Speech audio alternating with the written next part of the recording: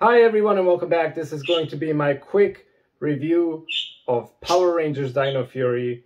We just got the remaining episodes from season 2. They dropped a few days ago, and basically we are finished with the 29th season of Power Rangers, or the second season of Power Rangers Dino Fury. There was 11 new episodes, and I'll try to sum it up very quickly. So what happened is we actually found out that the Green Morphing Master was responsible for a lot of things that happened in Power Rangers history throughout the past.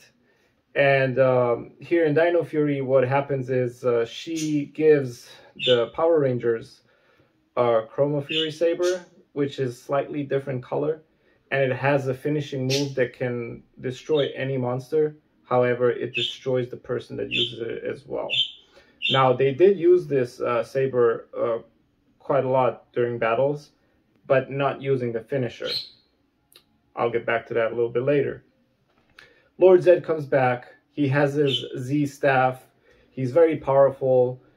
He actually teams up with Scrozzle, who escapes Grid Battle Force, and we do see that the Grid Battle Force, or the Beast Morphers Power Rangers, are still active and defending their city, because the general calls the Dino Fury Rangers and tells them that there's a great danger coming. They eventually go to Rafkon. Rafkon is still alive, I should say. There's nobody living there anymore, but Lord Zedd goes there as well. He wants to find the Sporix machine that can create new Sporix. And once that happens, the Power Rangers try to stop him. However, Rafkon actually gets destroyed for real this time. Somewhat later, there are Rafkonians that come to Earth, and they want to actually take Earth over because they think humans are not being good to the planet. Zayto kind of talks to them and gets them to realize that humans are good, and they join forces. So the big secret that was revealed towards the end of the season, Amelia turns out to be the daughter of Void King and Void Queen, also known as Tarek and what was his device name? She was called something with an S, Santaura, I think. So anyway, Tarek and Santaura had a baby, and they are actually the Rafkonians. So this is also another big secret. A lot of us in the fandom actually suspected that Amelia might be the daughter of them, but we didn't know that they were from Rafkon. And apparently they came to Earth, they wanted to resupply their ship or something like that, and then the Earthlings just captured them because they're aliens, and they wanted to do experimenting on them or something like that. And that's where they were trapped at Area 62. There was a big explosion, and everybody thought that the site was not safe to be at because of the nuclear fallout or something like that. But there was none of that. And we actually see that Tarek survived, and he found the Dino Knight Morpher, which turned him into Void Knight. And then we basically get to the part where it shows that he started looking for the great power of the Sporix Beast or something like that. And he eventually turned good when Amelia sort of touched him, and being Rafkonian, she can sort of like read minds or connect with people. And then they needed to do the same thing with Santaura, or Void Queen. She, however, used the power of all of the Sporix and put herself in like a cocoon. And then Tarek actually kind of used the Dino Knight Morpher again to turn into Void Knight and transport her into the desert outside of the city. However, I guess the cocoon hatched and she turned into a really big monster.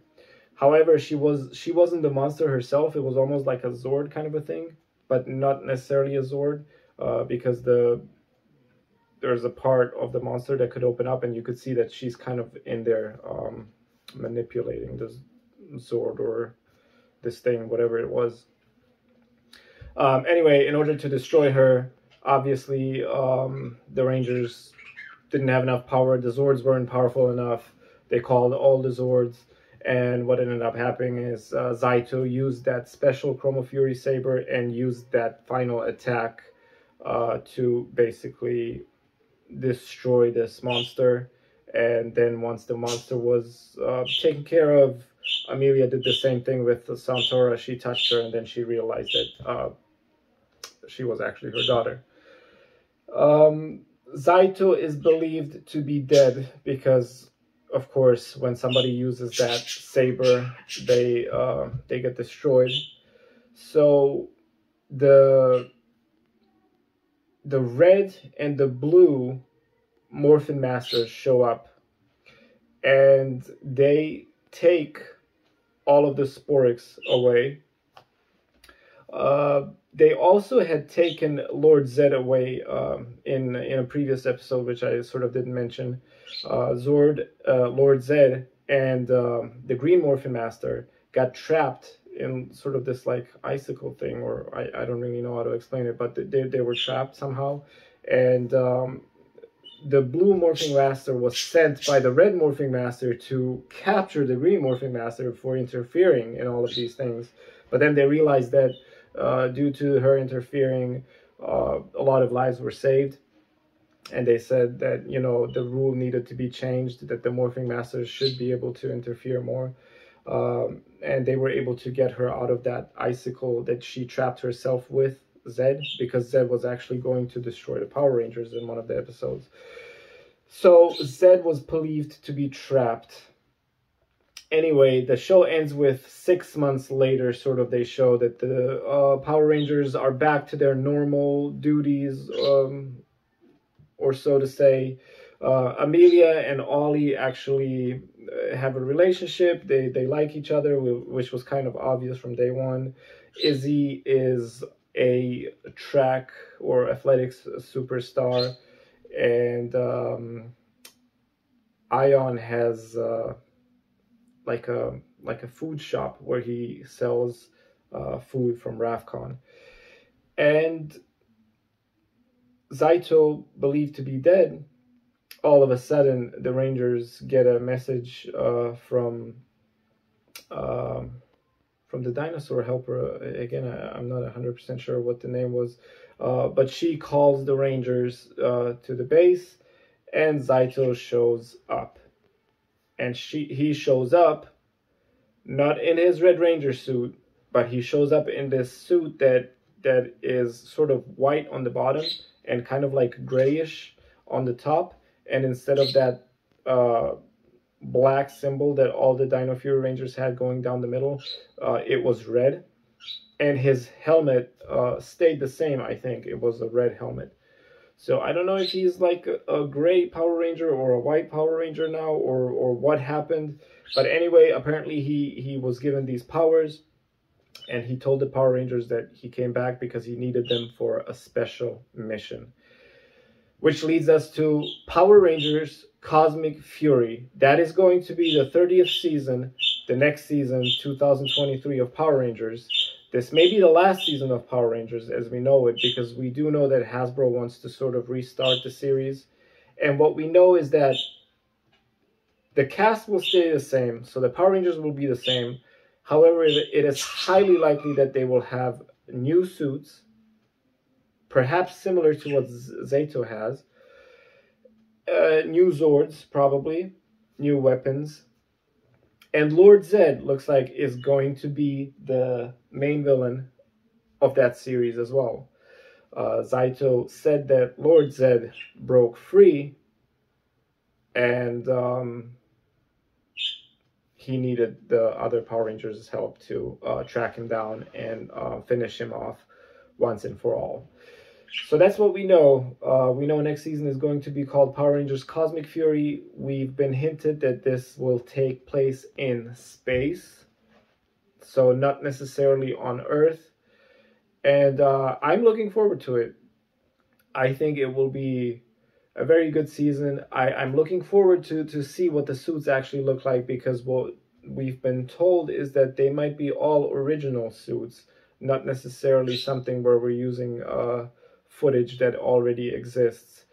And so it will be interesting to see what Hasbro has planned for this season 30 of the current universe, so to say, of Power Rangers, and then what is going to happen beyond season 30.